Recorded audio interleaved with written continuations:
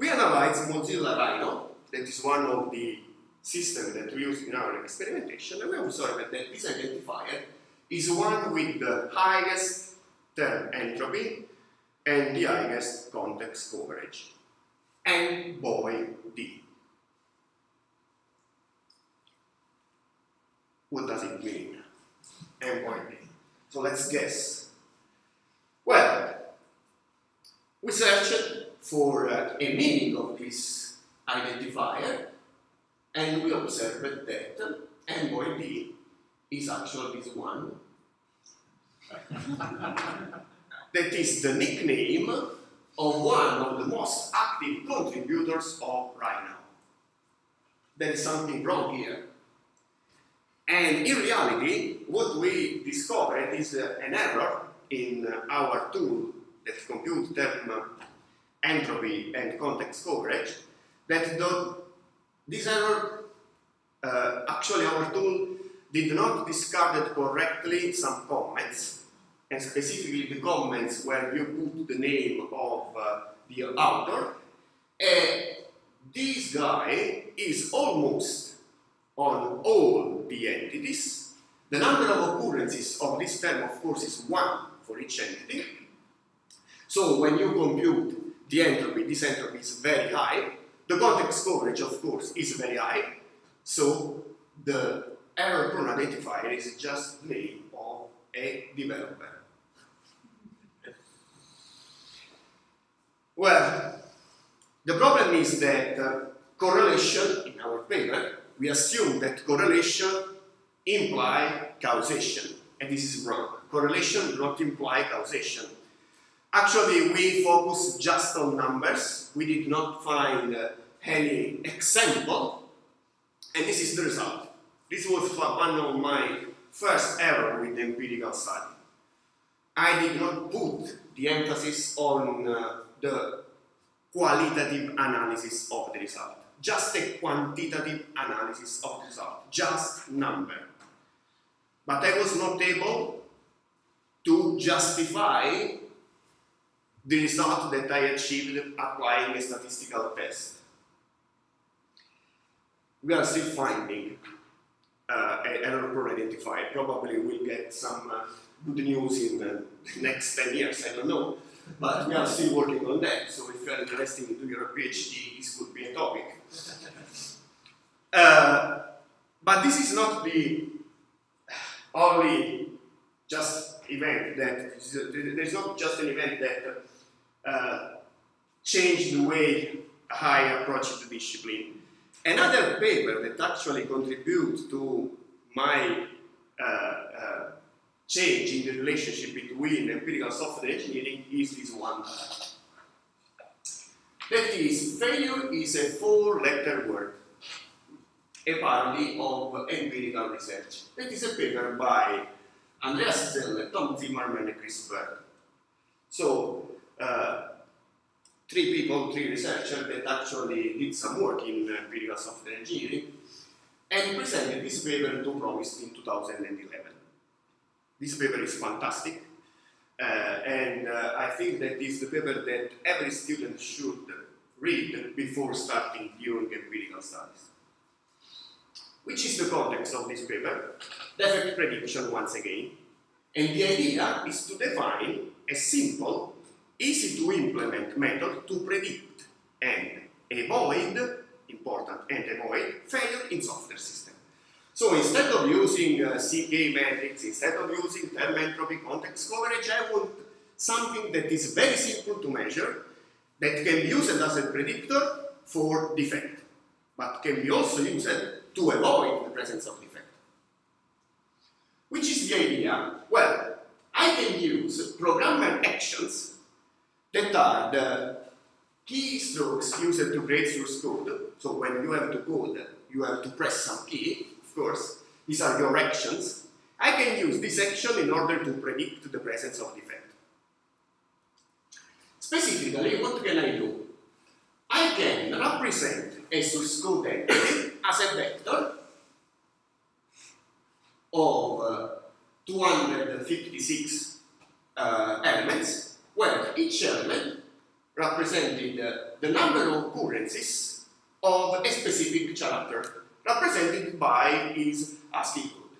Okay? Simple. In reality, you don't need to measure key actions or program action. You just need to count the number of characters in your source code. Then you can use this representation in machine learning technique. In the case of the outer logistic regression, you can build, in other words, a model for predicting defect based on this representation of the source code. And this approach is able to say that your code is defect-free or defect-prone. So, using this representation, that is the number of characters of specific character in user's code, I can predict the presence of defect. Wow, very easy to implement. Probably counting the number of different characters in a text file is one of the first exercises that we assign to these two computer science students. So, first course of programming, you can ask the student, count the number of different characters. Simplest way to measure the presence of defect. Of course, they present an empirical study following the template by Boolean, of course, experimental design, experimental variable, blah, blah, blah, blah, blah, blah. A lot of statistics. First finding, programmer actions serve as excellent defect predictors with a precision up to 74 and a recall up to 32%. Wow. Good. But the second finding, most important, is that the results show a strong correlation between specific programmer actions. So, keystrokes I, R, O, P, and defects. What does it mean? If you use in your code I, R, O, P, be careful, because probably you are introducing a defect. But what can I say? I can make the results actionable. In which way? I can prevent defect by doing something like that. A nice keyboard where I can highlight with different color which are the key that you cannot use during your programming activities. Don't touch red button. Well, but as you can see, there are some nasty programmers, so this is a soft solution. There is another solution that we can apply, that is this one. Well, we have fixed all the problems that we have in this community. Using this keyboard, all your programs are defect-free. There is something that is wrong here. And the problem is that, once again, correlations do not mean causations. The problem is that if you look at this paper, and this is part of the paper, because at the end, the authors explained why the empirical study is not correct, is a completely nonsense. The numbers correlation reported are all true findings, are correct. The correlation exists, of course, but it's the interpretation that is wrong. And they did a great job because in the first part of the paper, they talk about programmer actions. But at the end, programmer actions are just characters that are in your source code. And of course, there is no correlation, there is not causation between the usage of specific character and the presence of defect. And there is an important sentence in this paper that is the widespread availability of empirical data in software engineering has brought an explosion of findings, a lot of findings, many of them substantial, but some of them banal at best and misleading at worst. The problem here is that numbers are just numbers.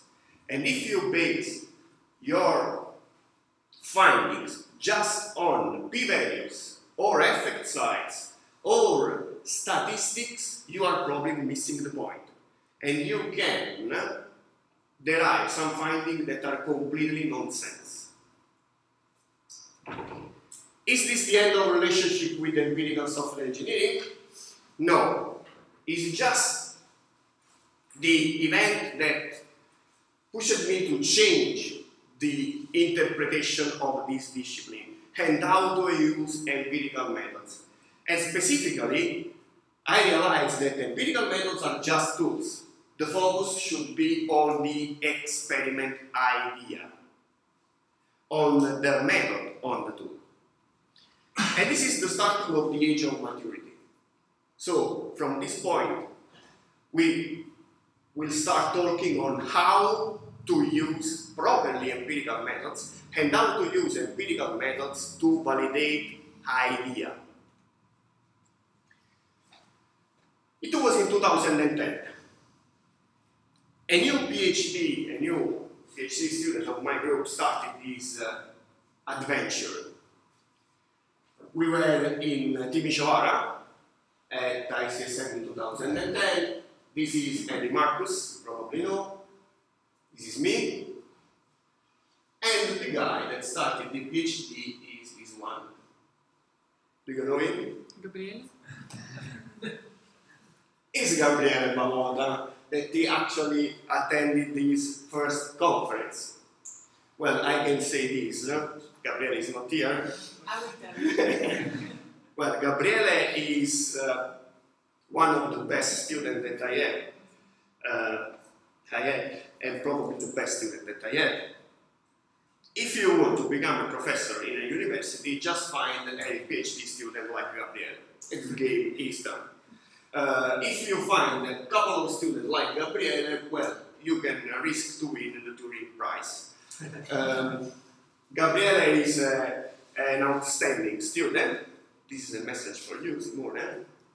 That you have to do better than him, of course. And Gabriele started his PhD on software refactoring. Software refactoring. What is software refactoring?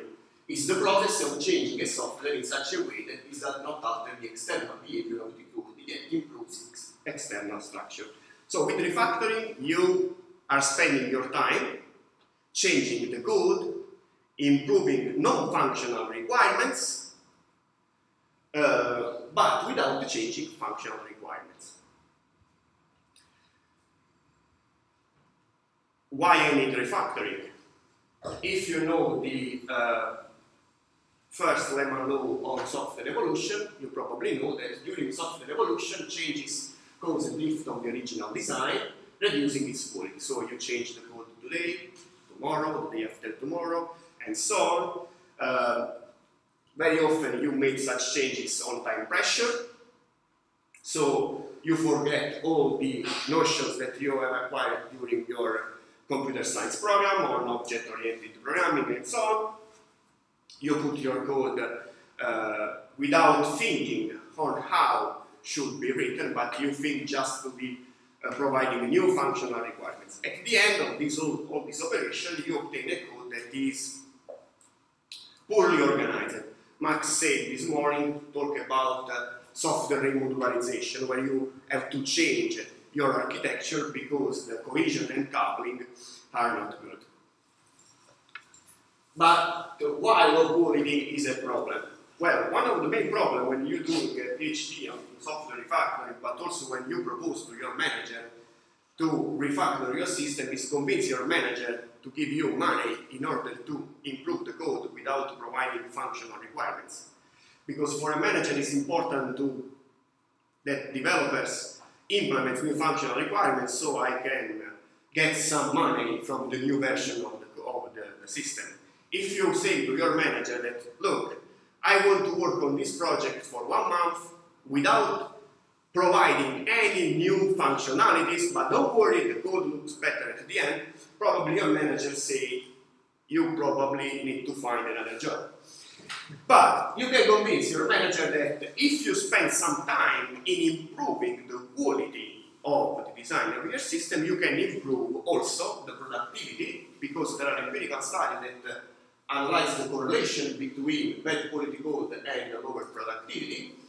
Greater work, so a lot of time spent to redoing the same thing, and more significant effort. So if we improve the quality of the code, we can do better in the future.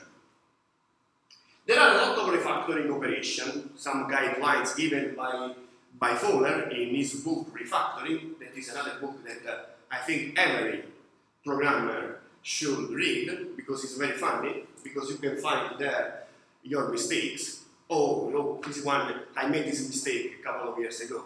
Oh, I also made this mistake. Because Fowler actually presented you a lot of mistakes that we did as programmer, and provide you also the solution. So how can you do better? There are more than 90 refactoring operations defined in this catalog. Some of them are very simple, and some of them are very difficult, complex.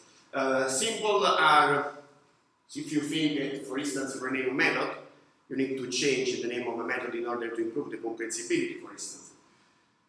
Other approaches are, other refactoring operations are more complex. For instance, extract class, extract method, move class, and so on. For instance, suppose that you have a class like that is a real class, taken from one of the Apache project. As you can see, it's a very big class. Okay. Look at the scrolling bar. This class has almost, probably more or less 100 instance variables and more than 100 methods.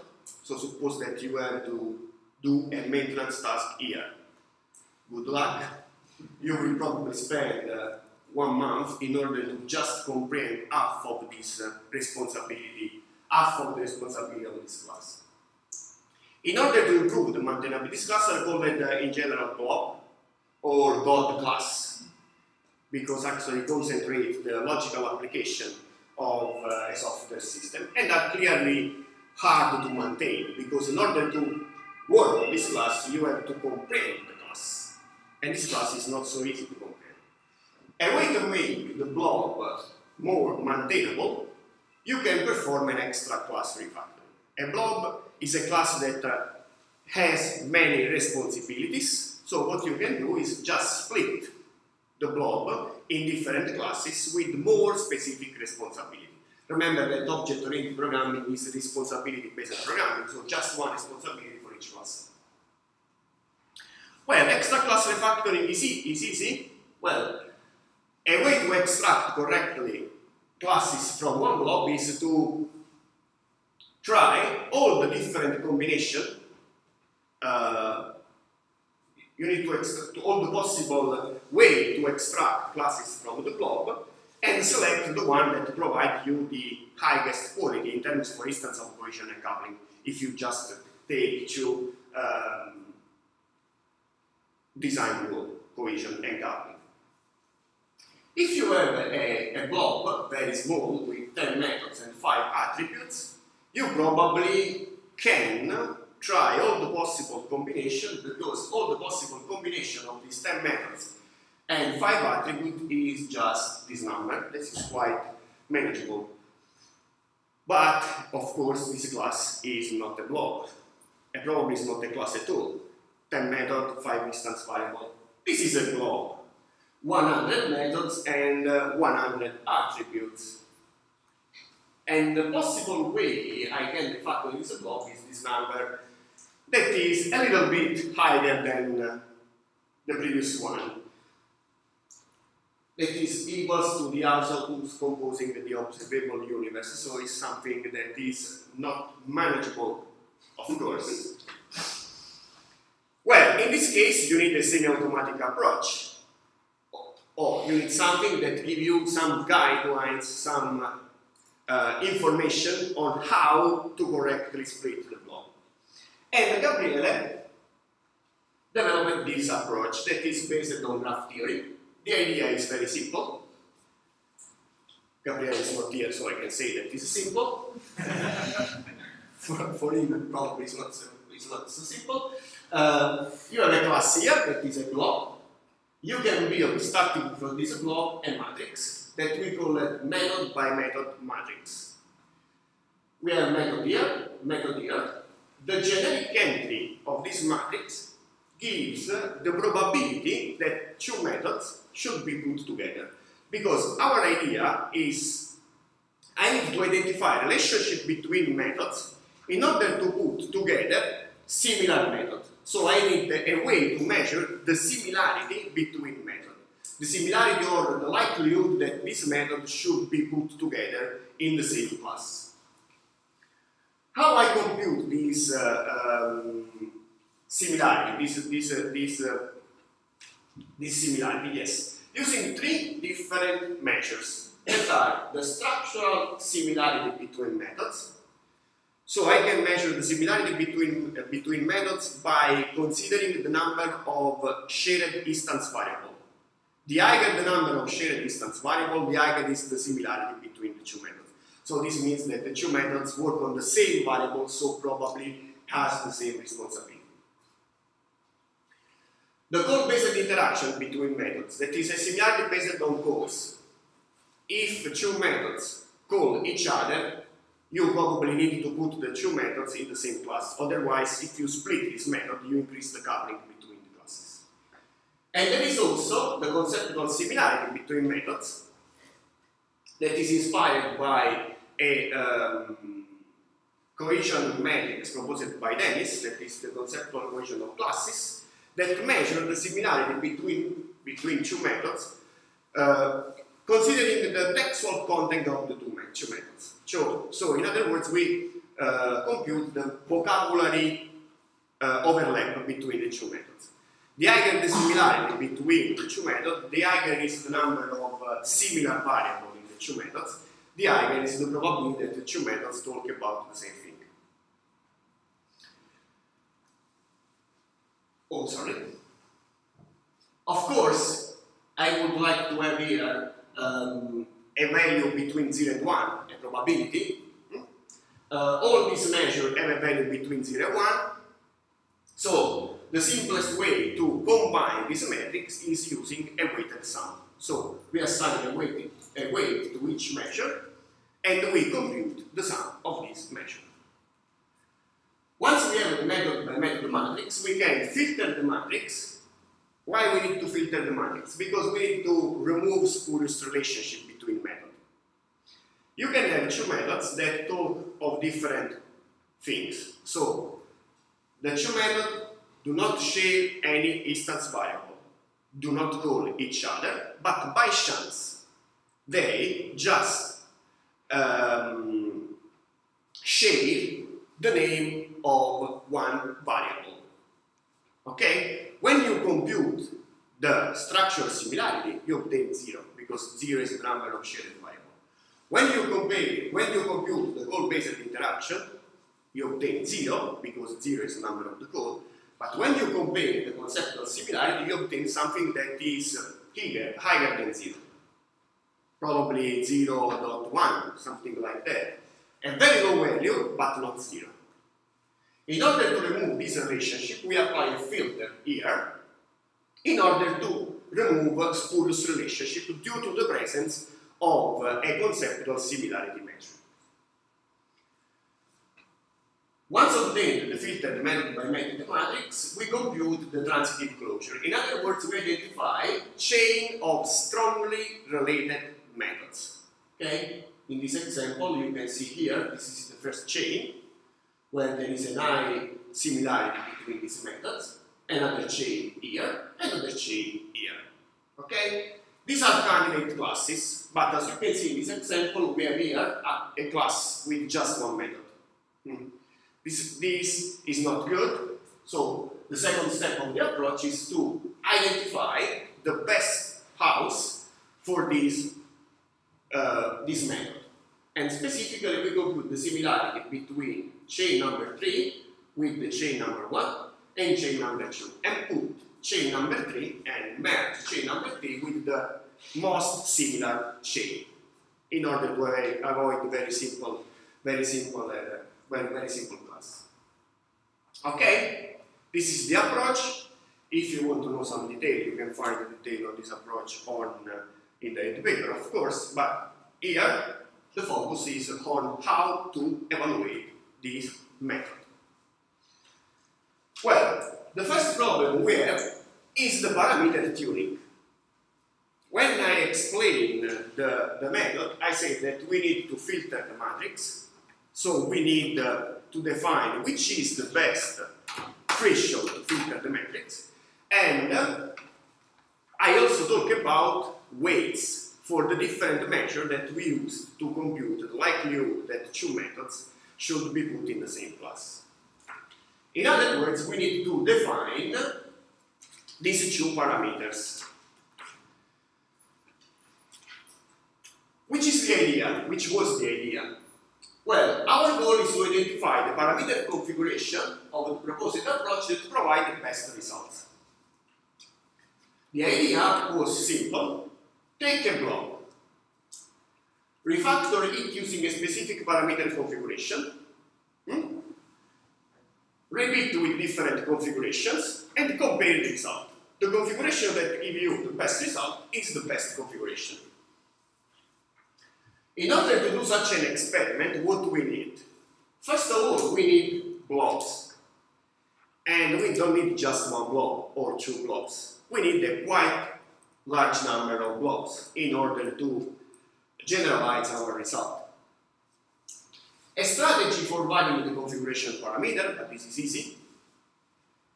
And also we need a matrix for comparing the different refactoring operations, because look here, the best result, which are for me the best results. So I need to measure the result in order to say this result is better than this other.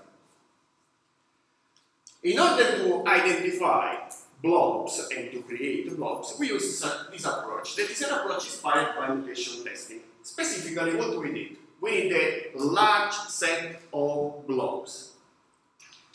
We take from a system a set of classes, 2 or 3.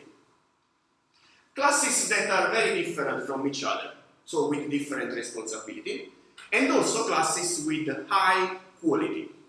We can measure the quality in terms, for instance, of cohesion and coupling. We can select the classes with high cohesion and low coupling. Once selected these classes, we merge them together in order to obtain a blob, because by definition a blob is a class with different responsibility. Okay?